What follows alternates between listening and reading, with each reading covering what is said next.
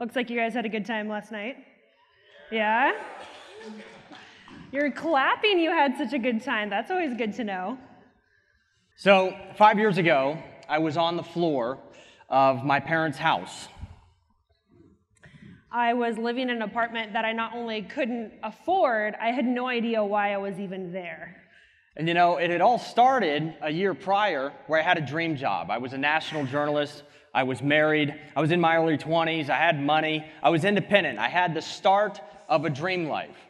I had what I thought was my dream life. I had gotten my master's. I was working in politics. I had just been drafted as the talent for an on-air, brand new television concept. I thought my entire life was starting to finally make sense. But after the start of that dream life, a year later, my then marriage, was done. It was over. My job was gone, all in the same month. My independence, everything that I thought was starting out so well was gone. I had my dream job and my future dream job fall apart all in the same month. I had literally packed up my entire life in California and moved to Virginia Beach to start what I thought was going to be my dream life. I had everything in these 2 suitcases. And I was so poor that I couldn't even afford any other furniture in my house, so my 2 suitcases turned into my dresser. And so I thought to myself, as I was falling apart, what had happened? Why is my job gone? Why is everything that meant so much to me gone? I did everything I was trained to do. I listened to the system. I took the test. I went to school. I did everything everyone told me to do. So I did everything that I just knew to do. I started applying for jobs. I was looking for opportunities. And I thought that maybe I could have some sense of mission and purpose if I just did what the system had always told me to do, start applying for jobs. The job that I had been training for, that I had checked all the boxes for, didn't exist. It was after all the internships and all the conferences I went to and all the hands that I shaked and all of the decisions that I had made, all the sacrifices I had made to get this job. Now this job no longer wanted me back, and so I had to figure out what in the heck I was going to do with my life again at 24. So what's insane is when your life doesn't have purpose and you wrap your entire life in a job, you start to think about, is there anything more? What else can I do? Like I said, I had followed the rules. I had gone to college. I had done everything my parents told me to do, that the guidance counselors told me to do. And none of it was working. And because I didn't have my dream job anymore, I didn't feel significant. I had made the biggest mistake of my life without ever knowing it. I had entrusted my purpose, my direction, even my own value in the hands of my boss, in the hands of my parents, in the hands of a system who was supposed to tell me what I was supposed to do with my life and the process and when it was all supposed to happen. Because no one ever told me that my value was directly tied to my purpose, that I had the power to write my own paycheck, to create my own system of values once I understood who I was and what I could offer to the world around me. So truly the biggest mistake we were making at the time in our early 20s was waiting for permission. Waiting for permission from our parents, from our professors, from a system, from media, to give us the permission to go out and do what we were meant to do. And here we were, broke, starting over, not knowing what to do next. Now my mentor, in the midst of that brokenness, my mentor ran a $100 million speaking and live events company, and I was talking to her, and she's like, "Brian, you just need to pursue your purpose." And I was like, that was the worst advice, because I'm here on the floor. I don't know what that means. Sounds very fluffy, sounds emotional. I'm not sure what to do with that. But what's interesting is I'd begun the process to discover my purpose and what it meant to live it out. I was then able to help others find their purpose and translate that into companies, books, and movements around the world. So let me tell you what my purpose is. I discovered that my purpose was to help others discover and utilize their purpose to increase their income, their influence, their impact. That has allowed me to live life on my terms and live the life that we love so much, and it allowed me to determine my own value. The marketplace 5 years ago told me that my life was only worth $46,000 a year. I closed a $46,000 deal yesterday, equivalent to my annual salary. Is it all about money? No, money is the way we measure our impact in the economy. It's the way that we keep score and measure progress.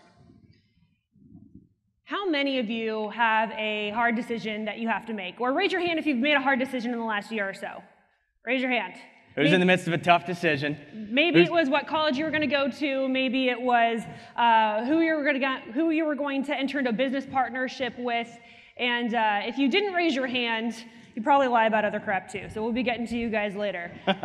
Because all of us are in the middle of hard decisions. Decisions are hard. They're sometimes just crippling. We call them decision fatigue. We've seen as millennials who study our generation and what motivates us, that our generation is stalled for growth because oftentimes we have so many decisions to make, we don't make any decision, which, by the way, no decision is still a decision. We don't know what to do, and the reason that we don't know what to do, the reason that decisions are so difficult, is because you don't know what your purpose is. When you know what purpose is, and when you understand it, that every small decision, every big decision, everything that comes along, you can either say, yes, that fits into it, or no, it doesn't. It becomes a filter by which you decide how you're going to engage and what you're going to do with it. What do we mean by purpose? It's this big fluffy word that when you tell someone, do something in your purpose, you're like, what the heck are you talking about? I have no idea even what that means. What is purpose? For us, we define purpose as what you have inside you to serve others. I'm going to say that again. Purpose is what you have inside you to serve others. Now, up until this point, you've never really known what purpose meant beyond some fluffy emotional experience. And it's not your fault that you don't know what purpose really means in the marketplace, because society talks about destiny. They talk about your life matters, or maybe 5 years ago you sat in front of a sunset and you got goosebumps and you felt significant, but you didn't know what to do with it. Purpose has always been described so really meaningless. Right. But purpose is less about feeling and emotions. It's more about doing. The higher education system certainly failed us. How many would you agree? How many agree that the higher education system failed many of us? Some of you are still in the middle of it. You don't realize how much it sucks until afterwards. You're going to look back and you go, I probably wouldn't have gone. Nothing. Yeah, I probably wouldn't have gone. The higher education system has failed us for sure. It really taught us to ask permission to get the syllabus from the professor. It was the document with the 12-point font, Times New Roman, 1-inch margins. Turn it in like this. Don't ask any questions. Just do what we tell you. We weren't taught to solve problems. We were taught to ask permission. Most of our life, we've been trained to check the boxes, to go to a good school, and then to go to a good college, and then get a good job. We've had this whole process laid out for us that we were supposed to do. We were one of the first generations that it wasn't if you're going to college, it's what college are you going to go to. And whether you went to college, that determined your value. Which for those of us who graduated, who are on the other side of that, a few $100,000 in debt, realized that value exchange wasn't exactly worth it. We were taught how to study, not how to solve, not how to build, not how to create, not how to experience life, not how to experiment. We were told to trust them, the system, our professors, and to question everything else. When in reality, we should have been trusting our principles and questioning everything else. Now, it didn't have to be this way. The system didn't have to be structured that way, and I think that's why we see so many of the problems that we have in our society today. But when you stop believing that a system defines your worth and start realizing that your purpose defines your worth, that's when purpose is no longer a feeling, an emotion, or a moment. That's when purpose becomes life on your terms. Now, we're about to show you this process that we have developed, having worked with thousands of individuals around the world to help them find and, better yet, apply their purpose. And take that purpose and turn it into a career, turn it into a job, turn it into a nonprofit, turn it into a movement, turn it into a family. What we're about to show you is going to help you not only discover the importance of purpose in your own life, but apply it in a way that makes sense for you. Now, many of you, I just want to warn you, will never do this. Many of you, in fact, only 1% of you, will ever discover your purpose. Only 0.01% of you will actually live it out to maximum fulfillment in your life. Because it's going to take and require everything out of you. The humiliation, the mistakes, the looking into the grocery cart and wondering whether you should take a few items out so you can afford the bill and not have an embarrassing moment at the counter. It's going to require the moments that make you very uncomfortable. And some of us aren't ready for that kind of discomfort because, once again, as kids, we were told you can be anything you want and do anything you want, and that's all well and true, but we forgot about the whole thing where sometimes problems crop up in life and they slow down our plans and things don't go as planned. We've been, as a generation, loaded up with all the potential of who we are and what we could do, that we have what it takes to change the world. But let me tell you, my friends, your potential is not your purpose. Listen, you'll have plenty of opportunities to quit along the way. You'll have plenty of opportunities to veer off, whether it's when you graduate and get that degree, whether it's when you get married or have kids, or when your first or your second or maybe even your third business fails. You'll have an opportunity to switch, to change, to maybe let it go. Look around you. There are people who are alongside you right now who you may be fighting the good fight. Maybe you're in the same phase of life and you're running hard and you're starting businesses or starting movements and you're so excited and you're bonding with those people because of your experiences right now. But the ones who push through are the ones who are going to be the ones who are remembered. Because the people who are running alongside of you, many of them, most of them, are going to slow down and eventually stop. And there's a lot of excuses that we make along the way when we're trying to achieve our purpose in the marketplace, when we're trying to have a positive impact. And one of those excuses is, Brian, Gabrielle, this is all kind of really extreme. My life's going pretty well. I like it. I don't want to rock the boat here. I'm going to college. I'm going to get a good job. And sure, your life's probably going really well. That's probably because you're young and you've yet to reach the age of regret. And for many of those of you in the room who have reached the age, you know what I'm talking about. You know what regrets you have. How many of you, when you were in college or in school, worked really hard to get a good grade? Like right in the first week. The first couple of weeks, you're like, really, really hard. I'm going to read, I'm going to study. And then you realize, took the first test, that's pretty easy. I'm just going to cool the jets. I'm going to pull back a little bit, get the A, and I'm out of here. It was pretty much my entire college experience. That was your entire college experience. That was a good investment. It's human nature to seek the most amount of success for the least amount of effort possible. And there's plenty of you that can half-ass your way through life and do okay, but you will never feel fulfilled because you were never fully engaged.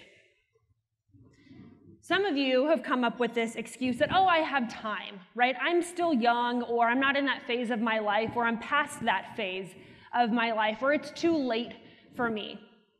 As millennials, we've been taught this lie that 30 is the new 20, that we can kind of just figure it out. Take a gap year, go visit Thailand hiking for a through while. Europe. Go find yourself on, a Swiss Alps somewhere. Don't do that. That actually sounds quite dangerous. Didn't you parachute over the Swiss Alps? Didn't you take a gap? You took a gap year. I did do that, actually. That is actually absolutely accurate. But don't do that. This generation, our generation, has been taught, take your time, have fun. Your 20s are all about fun, which is a complete and utter lie. 30 is not the new 20. Your 20 should be your learning years. In your 20s, that's when you need to be discovering who you are, what you can do, and soaking in as much information as you possibly can. I learned when I was 24 that I had bought all those lies, and I needed to decide really quickly how well I was going to readjust and find out who I was so that the rest of my 20s, which are closing in rather quickly, had to be about creating a niche for myself and creating value for other people, because if not, I was going to be regretting it the rest of my life.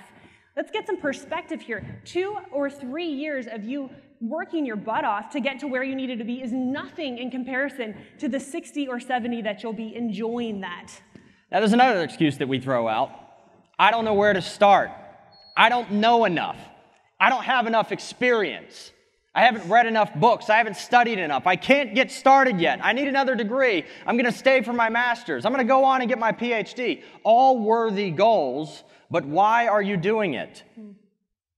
Many, many people that have done great, unreasonably successful things in life did it without knowing what they were doing in the beginning. When I worked at my first startup, on the second day, the CEO looked at me and he's like, I need a landing page with an opt-in. And many of you in this room probably know what a landing page and an opt-in is. I didn't. I had no idea 5 years ago what a landing page and an opt-in was. And I said, what is that? What is a landing page? What's an opt-in? He's like, I don't know. Figure it out. But we got to send an email out to 250,000 people tomorrow, and I need a landing page. Figure it out. Let me know at 5 when it's done. Okay. So I figured it out. And I figured out what a landing page was. And I figured out what an opt-in was. And the email went out successfully to 250,000 people. You can't always know everything before you get started. I mean, Gabrielle and I left our full-time jobs effectively at 25, not knowing a darn thing. Absolutely nothing. I remember that moment where I found out what my purpose was. I was at a conference, not unlike this, and I was sitting in the back. And I remember looking up on stage at speakers kind of like us, not as awesome or hilarious or potentially good looking, but they were speakers. They were okay. And I was thinking, I could do that. No, I said, I should be doing that. I had this idea in my mind that I wanted to become a professional speaker. I wanted to travel the world. I wanted to write books. I had no idea how to do it. Guys, I was the kid in history class that had a speech impediment, who couldn't talk, who was terrified of saying anything out loud because I thought I was going to look like an idiot. Now, I get paid to kind of look like an idiot and say things out loud, but I had to overcome this idea that I had to have it all figured out. I had to overcome this idea that I needed to have a plan in place just to make it all happen. I've been able to speak around the world, be paid to speak and to travel in places. We've been to Croatia and Italy and Hawaii. We just went to Machu Picchu in Peru, all because I said yes and I figured it out. Now, in the midst of all these excuses, if you remember one thing, commit and then figure it out. It doesn't matter if you don't know everything to get started. School, the system, never taught us to go for it without knowing what's next. The system taught us to have everything figured out, all the steps. I got to have this. I got to have my plan. I've got to have this. This has got to be in place, this person. And this one thing goes down, I got to wait another 6 months. There's never a perfect time. The system never taught us to make those kinds of decisions with that level of boldness. We've kind of gotten addicted to crafting the perfect plan. It's never going to happen. Acclaimed World War II general George Patton said, "A good plan violently executed now is better than a perfect plan executed next week. Today is better than tomorrow because tomorrow is full of excuses." Billionaire entrepreneur Elon Musk co-founded PayPal, right? Payment processing platform. Do you think that he had the necessary knowledge of jet propulsion to start SpaceX and go after Mars and the moon again and to put civilians into just regular, normal human space travel? No way. He said, I'm going to do it. I'll figure it out. Here's the deal. Either your dreams are so big that you run towards them, or they're so big that you run from them in fear. We're going to share with you the 4 steps to not only finding, but applying your purpose. Now, how many of you came here to learn something new? Raise your hand. See, there are a lot less liars this time. Nicely done. You came here to learn something, be a part of something, change your mindset, learn and grow. That's why you're here on a Saturday morning, is because you want to learn something. So take out your notes, take out your phone, borrow your friend's phone, I don't know, and take notes. Repetition is the parent of mastery. So many times you hear information and you never process it, you never remember it. You're going to walk away and say, Brian and Gabrielle were amazing, maybe the best speakers I've ever seen. No, my favorite response to a great speaking incredibly engagement. Humble. That was interesting. Get some takeaways. So I don't care if your head hurts this morning because you're out too late. Take notes, do what you need to do to be able to remember, because you're cute, but you're not brilliant. So we want you to be taking these notes. So we're going to go through these 4 steps. Steps 1 to finding and applying your purpose is to find your passion.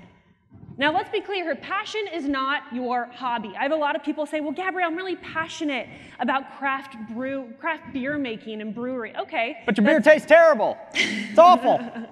Your passion is not what you like to do on the weekends. You may be excited about it. It may make you happy, but your passion isn't brunching with friends. It has nothing to do with just hanging out and doing nothing. Your passion has to do with what happens when you help other people. Your passion is not self-focused. Your passion must be others-focused. Your passion is the one injustice, the one problem, the one challenge in society that you want to see solved, changed, or remedied because you existed, because you were in this world. Some of you say, well, Gabrielle, I can't just pick one. There's so many things I'm passionate about, right? That's why many of you have a hard time picking a college track or even a college in general, because there's so many things that you could be doing. Settle down, Miss America. I'm not asking you to go out there and create this whole world change, world peace. You need to be specific about your passion, because when you're specific about your passion, you're going to be able to apply it to your purpose and have it feel incredibly fulfilling the rest of your life. Your passion could be something like human trafficking or free and fair elections or curing a specific disease.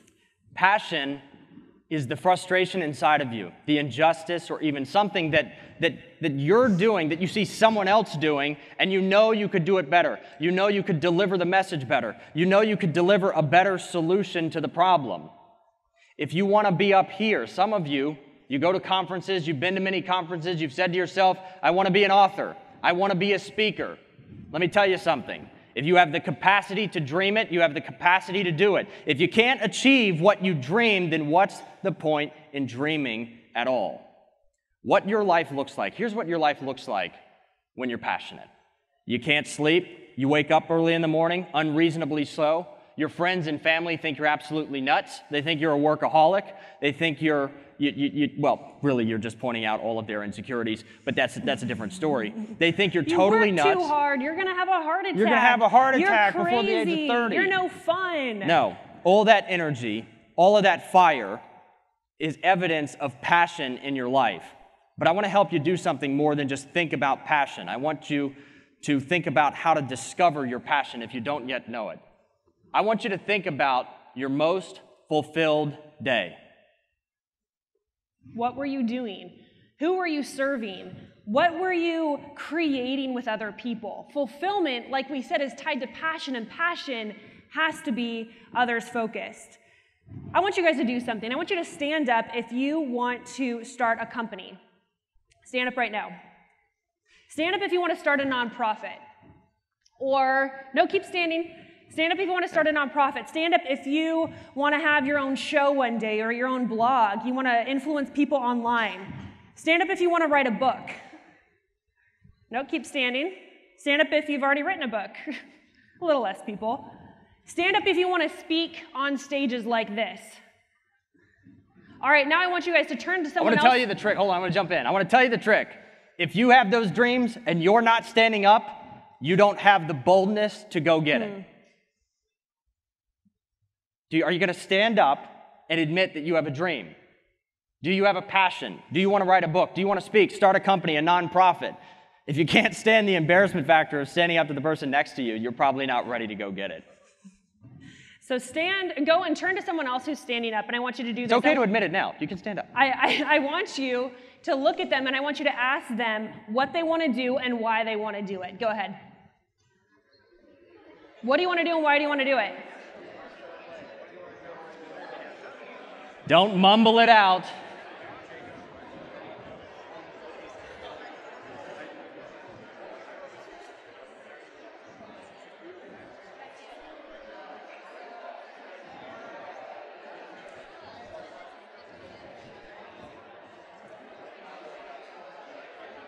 All right, that's enough. You guys can sit down.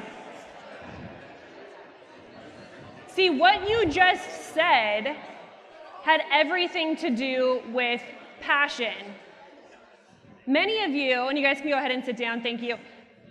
Many of you may have never even spoken it out loud. Many of you may be thinking that's completely ridiculous. How many of you spoke out your dream for the first time ever?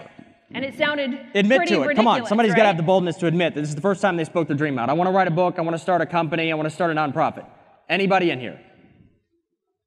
There you go. There are a few of That's you. bold, right there. You spoke it out, that's the first step. Don't stop doing that. Do it every single day. Write it down. Live it, breathe it, over and over. Society makes those big dreams feel so strange, like, oh, who do I think I am that I could write a book? Or who do I think that I am I could speak on stages or start a nonprofit? You see, what Brian said was brilliant, because it really is that dream that you have inside of you. There's a reason that you have that dream and the person next to you does it. The same dream that you had, I'm sure, wasn't the same dream, or why it was the same dream of the person that you talked to. Don't belittle the dream that is inside of you. There's a reason that you want to do it. The path to get there may not be clear, but that does not diminish the dream inside of you. Now, step 2 to identifying your purpose and implementing it in the marketplace is to identify your top skills and your top talents. Passion alone is not purpose. I'll say it again. Passion alone is not purpose. Purpose requires your natural talent and your skills. There are plenty of people who are very, very passionate and very, very terrible at what they do. Just watch American Idol or America's Got Talent. There's plenty of examples of people who are so passionate, smiles ear to ear, not talented because they're not in the right spot. Now, your natural talents are the things that come easy for you. They're the things that your parents, that your friends would recognize come easy to you. You don't need to think about them. Your learned skills, however, are the ones that you develop through education or life experience. Both are required to live out your purpose and inject them into your passion. And you need to be specific about your skills. There are plenty of people who we've gone through this process with, and they're like, I'm a really good communicator, or, I'm really good with technology. If you're general about your skills, you're never going to be specific about the application. I'm sure there are plenty of you who were told by your parents that you could be a lawyer because you were a good arguer, right? You talked back all the time. You always got out of trouble when you were in trouble, and they were like, well, you should be a lawyer. I wonder how many of you actually took your parents up on that. Maybe just I did. Brian. Nobody else. That $140,000 of law school debt treating you? It seemed like a good idea. Yeah, it always seems like a good idea at the time. Some of you may be told, well, you should be a teacher because you really like studying and reading or teaching people. We were speaking at a nurses conference just last week, and we were talking to chief nursing executives in the state of Virginia, and we had this conversation. We said, why do you do what you do? And working with people in mission-oriented organizations, whether that's nonprofits or philanthropic or justice organizations, it's fascinating because so many work in these organizations and they've never thought about why they do what they do. We asked one woman and she said, well, it was either nursing or it was bookkeeping. And she said, honestly, I chose nursing because it made a little bit more money. That's insane. You chose a 30-year track based off of just a little bit more money. You decided where you were going to live, what you were going to do, the quality of life, who your relationships were, where your kids were going to go to school, if you could afford to send them to school, all because you wanted a little bit more money in the short term. Your title is not your purpose. Being a nurse isn't a purpose. Being a doctor isn't a purpose. Now, being a doctor whose mother maybe passed away of breast cancer, who now dedicates himself to healing and helping women with breast cancer so no one has to experience what he had to experience, that is a purpose. Now, here's where it gets good. So earlier we talked about your passion, and we just talked about your natural talents and your learned skills. I want you to do this. If you've never thought this deeply about your purpose before, I want you to pick and think about right now your number one natural talent, your number one learned professional skill set. And I want you to inject that into your passion like nobody's business. Let's say you're passionate about free speech on campus because you were personally discriminated against, like so many of us. Take your natural ability in art and your learned skill set in graphic design and be the absolute best at it to create an artistic ad campaign to share the importance of free speech. Let's say you're passionate about human trafficking because when you were younger, you were sexually assaulted and you wanted to see it stop. You wanted to see that nobody went through it ever again. Take your natural ability to persuade and your learned skill set in strategic planning and launch a nonprofit and see to it that it never happens again. Maybe you're passionate about financial freedom because yourself or your family experienced a bankruptcy and you knew what it was like, the shame attached to it. Take that skill set that you have in technology and your ability to develop and design incredible, beautiful things and create an app that teaches an entire generation about financial freedom and financial literacy. Now, sometimes it's more simple than you think. If you want to make a lot of money, solve a lot of problems. If you want to make a lot of money, I would actually suggest solve one problem for a lot of people. John Huntsman Sr. recently passed away, and he got his start, before he became a billionaire, recognizing that the American fast food industry was taking off and that people needed something to put their burgers in.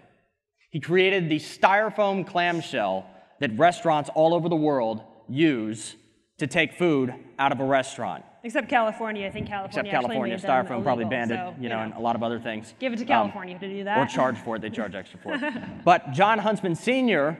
later on had an amazing impact in the area of cancer research because he personally experienced a touch with cancer, and he built cancer hospitals as well. Sometimes what you're looking to solve, the injustice in the world, the problem in the world, is a lot smaller, but it's for a lot of people. Step 3 to finding and applying your purpose is to tell your story. Your story is your competitive advantage. It's what no one can take away from you. When we had you share your passion, I'm sure part of it was founded in some sort of personal connection that you had to that moment. You were personally passionate about something because something happened to you or something happened because of you. Now, your story is either a moment or a series of moments that changes the way that you see the world. It's what makes you different from any other person who's going into the same industry or even the same job or the same role. It doesn't matter what degree that you got or what college that you went to. Your story is what defines you.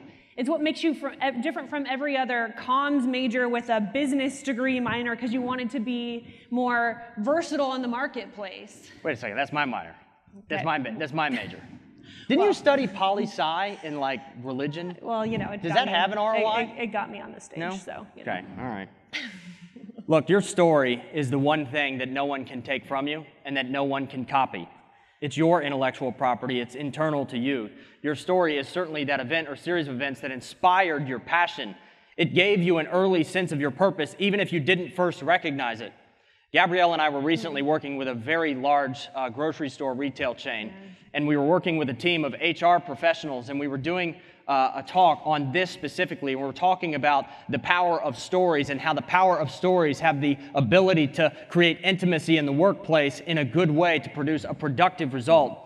And a young man named Pete was telling the story of why he originally decided to go into teaching and eventually take that teaching talent into corporate America. And he said, when I was in college, I came back from class, I stepped into my apartment, and my roommate had a gun barrel in his mouth. And he said, thankfully I had the courage to pull the gun out of his mouth. He's still alive today. And because of that moment, I decided I wanted to help people be better, to perform at their absolute best, to help them live a better life outside of just the core competencies of what they do at work every day. That story is unique to him. Nobody can take it from him. It's his competitive advantage. It's the source of his fire and his passion. I want to give you a hint. Your story and the one that you need to tell, the one that has the power to most inspire others, aren't the happy moments from your life. Those aren't the ones that usually define you. It's the event or series of events, the tough stuff. It's if this is a typical room, over 50% of your parents went through a divorce and it changed you forever. It might have been the sexual assault you experienced, or if this is a typical room, 20% of you experienced child sexual abuse. Maybe it's the addiction that you overcame. Your story is one of the most powerful gifts that you have to inspire others when you pair it up with your passion and your skills. Now, we want all of you to stand up right now. We're going to do an activity to help you find out what your story is, so stand up. I know it's real early. We're asking you to do a whole lot. Get ready. We want you to experience this for yourself, because it's one thing for you to look at us and say, oh, well, that's really nice for you. We're going to actually show you the power of story. So I want you to close your eyes. Don't fall asleep on me. All right, I want you to take one big collective breath together. All right, breathe in through your nose and out through your mouth.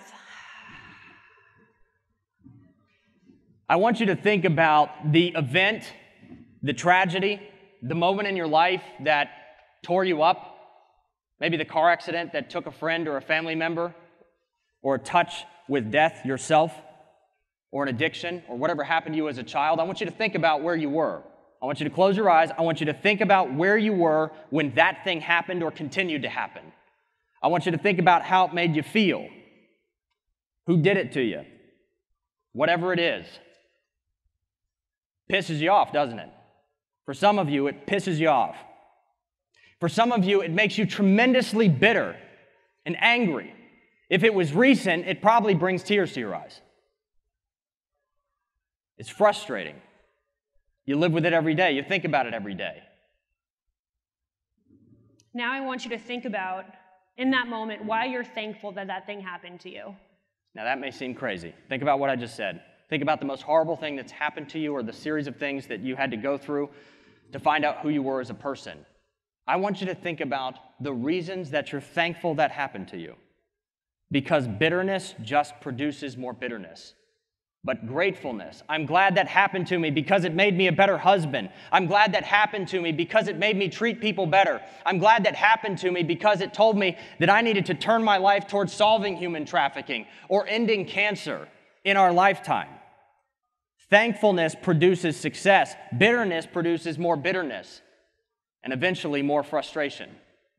That moment that happened to you that's defined you is the most powerful part of who you are. It's what is going to make you work harder, work longer, go the extra mile, do what needs to be done to make sure that your purpose is actually accomplished. It's the fire within you, and society wants you to tamp that down, or society wants to take that story and use it against you to assign value to it rather than allowing you to assign value to itself. You own your story. Don't let your story own you.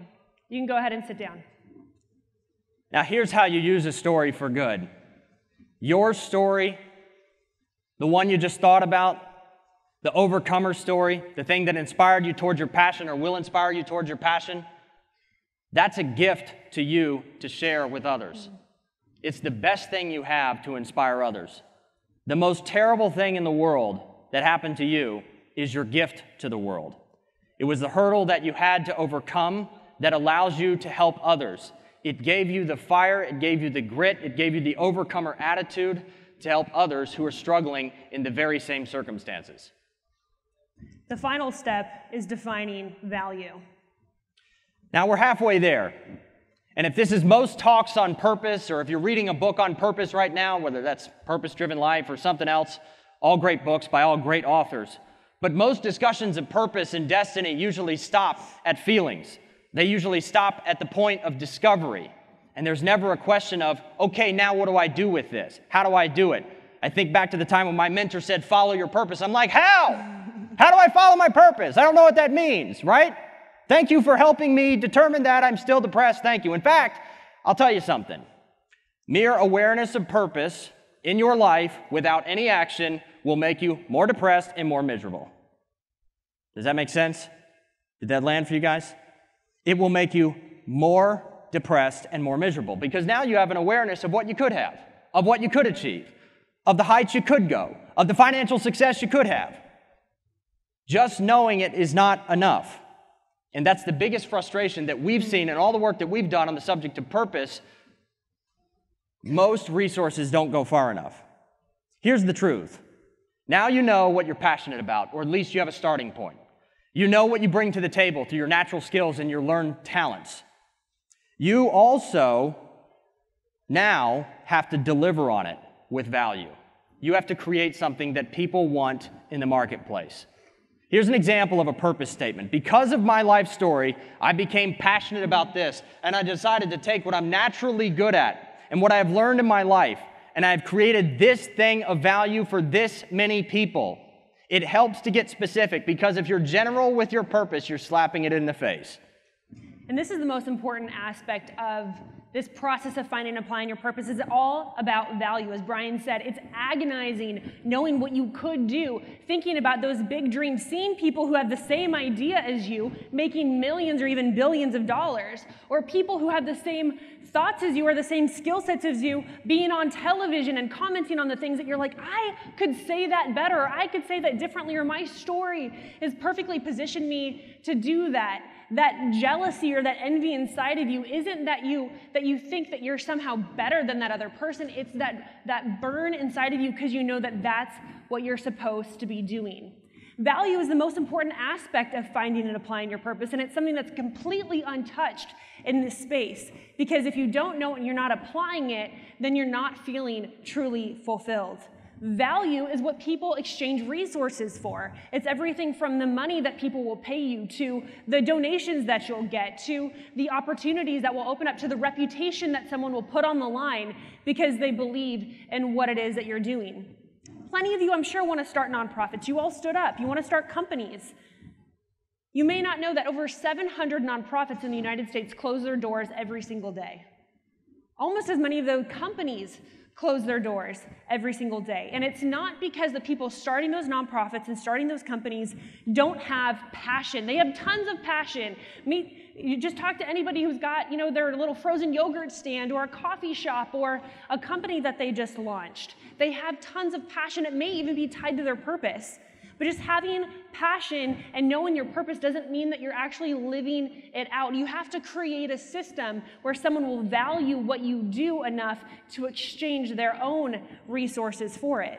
And it's an easy question. Your purpose will tell you what problem in the marketplace that you want to solve. And you may even have the solution. You may have the nonprofit solution, the for-profit solution. You may have what the marketplace doesn't yet have. But you have to ask yourself, are there people ready, willing, and able to pay for it or support it? That is one of the most important questions in an economy that rewards great things in America. I think so many times when we work with young entrepreneurs and young people, they come to us and they say, I have this great idea, right? Anyone seen Shark Tank? Great show. This is my idea. This is my baby. And it's all about them and their idea. It's not about other people and the ones who are going to actually be able to use it. When you become others focused instead of me focused, you start to have value driven in every part of your life. If you want to start a company or start a nonprofit, make it about other people so that they want to have that exchange with you, that they're willing to invest, and you'll see yourself not only be successful, you'll see yourself be fulfilled. So now that you've considered your passion, considered your natural talents, your learned skill sets, and started to own your story and realize that it's the most inspirational gift that you have for others, there are 4 steps to doing this successfully. Success is life on your own terms. You can write your own paycheck and change the world.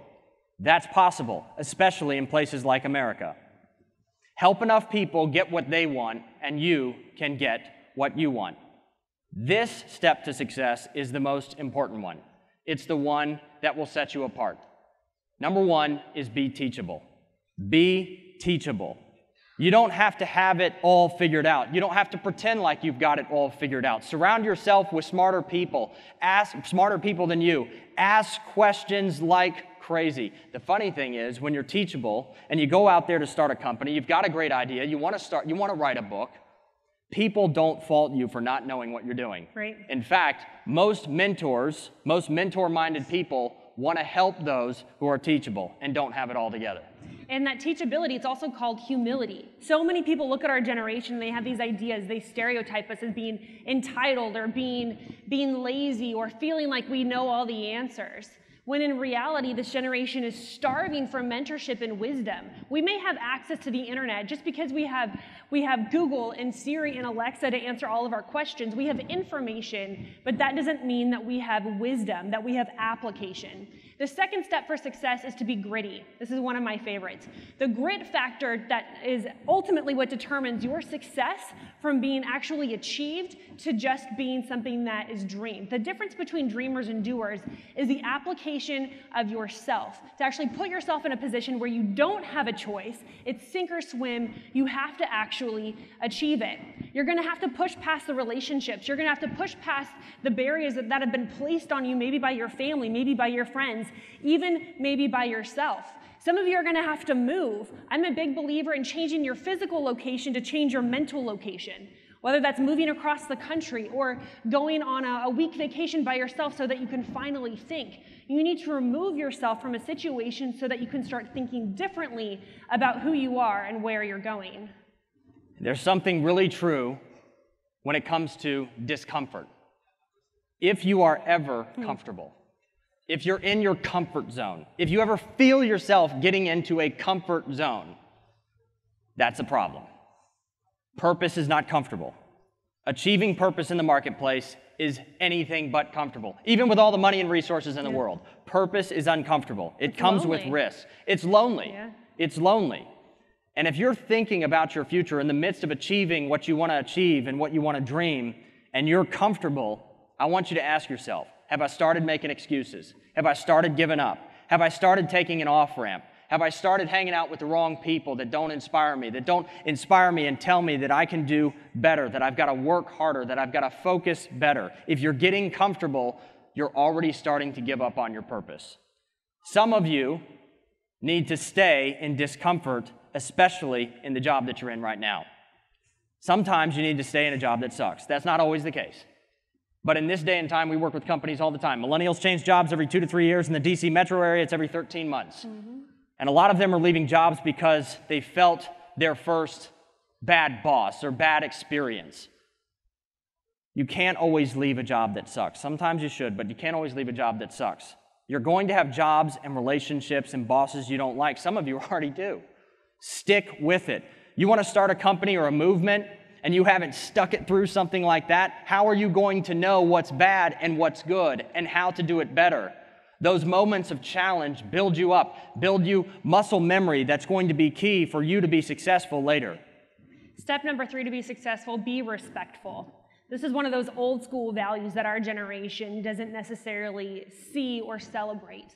Everyone wants to be respected. It's a currency of mankind that we want to be seen and valued and know that what we do matters. But here's the key. In order to be respected, you have to respect other people. You have to respect people even if they have different backgrounds and experiences and mindsets and lifestyles than you. Because many of you want to change the world. This is a generation where we want to disrupt everything. And our need to disrupt is oftentimes interpreted or misinterpreted as a need to disrespect. We're not trying to disrespect the system. We want to change things. If you want to change things in order to be effective, you need to realize that in order to be the most effective change agent you can be, start with respect. You're going to be much more effective and efficient as a change agent when you start with respect. Now, the last step to success in your purpose and applying it to the marketplace is something that all of us here at FEEcon understand, and that's to live in abundance. We don't live in a limited pie. There's not limited resources. We can create value in a marketplace. We can create more pies. When you know your purpose and you're living in abundance, when you're in the middle of your purpose, you're not worried about what people are doing next to you, or you're not on Instagram, comparing your thigh gap. You're not doing that. I know. People do that apparently. I just learned about this Instagram thigh gap thing. But here's the point. To be successful in your purpose in the marketplace, the fourth thing is to have an abundance mindset. It's okay if people are being successful next to you. In fact, that's good for you too, because it encourages you to try harder. But I want you to know something today about your purpose. Your purpose is your permission. Your purpose is your permission. There's been a system that said you need to check the boxes, take the tests, go to this school, spend this money. No, you don't know enough yet. You haven't read enough yet. You haven't written that doctoral thesis that took you 7 years. I've seen people write books in 3 months. It's ridiculous. You don't need to do those things to get started. Your purpose is your permission. So many of you have been looking to your parents. Is it time yet? Should I do this? Should I do that? You've been looking to professors and mentors going, maybe I should do this. What do you think? They don't care. They don't care as much as you do. They might care a little bit, but they don't care. And they were never supposed to. They're not in the middle of the night waking up going, God, I hope Johnny is thinking about his purpose and he gets up tomorrow and does it. They don't care. And it's the most liberating thing in the world to recognize that other people don't care about your purpose, because perhaps then you'll take responsibility for it. Your purpose is your permission. If you know what your dream is, if you want to write a book, if you want to start a company, if you want to start a nonprofit, then do it now. Don't hesitate like you hesitated a moment ago in the chair. Stand up. Stand up. Never put the duty to achieve your purpose in someone else's hands. Don't put it in the government's hands. Don't put it in a platform's hands. Don't put it in the media's hands. Don't even put it in your parents' hands, because some of them don't even realize what you have the power to achieve. I'm not knocking your parents. They're probably great people. But it's your responsibility. It's your duty. We seek permission from everyone. We work with people all the time. They're writing a book. We help people write books all the time. They're like, I'm waiting on this person. I'm waiting on this editor. I'm waiting on this endorsement. I can't publish a book unless I have this. I can't do that. It's constant excuses, putting the duty of achieving their purpose into someone else's hands. If you keep doing that, it's never going to happen. There's no such thing as perfect timing. Do it right now. Stop asking permission. The way we're going to change this economy is not going to be because we have the right political stance, whether we're on the right or the left. It's not because we're good at slinging red meat and saying somebody's a snowflake. It's none of those things. What we have to do in this economy as a new generation of leaders is to solve problems with purpose. That's what's required. That's what builds relationships. That's what creates value. That's what creates coalitions to achieve great things. You had the permission all along. The moment you dreamt it, you had permission. The moment you saw the sunset, that was your sign. Do it. Do it now. You're going to leave this conference. You're going to be next to people who are all fired up. And they're going, okay, let's go do this. Some of them are going to quit. Are you going to keep going? Are you going to keep going? And by the way, this isn't just age-specific here. Some of you have been sitting on dreams for 20, 30, 40 years. I talk to those folks all the time. I want to write a book. We helped a lady write a book, 74 years old. She wrote it in a month and a half. Absolutely. How many pages? 125 pages. Short book. Wrote it in a month and a half. She's terrible at typing. I don't know how she did it. She's amazing. And she said to me when she finished that book, Brian, for the first time in 20 years, I feel like I'm living my purpose. And I said, what took you so long? Don't wait. Do not wait. If you're young, you're not old enough to have regrets. Try to build it so you don't have them. Let your passion be what fuels you. Let your story be what has inspired you. And let your purpose be your permission.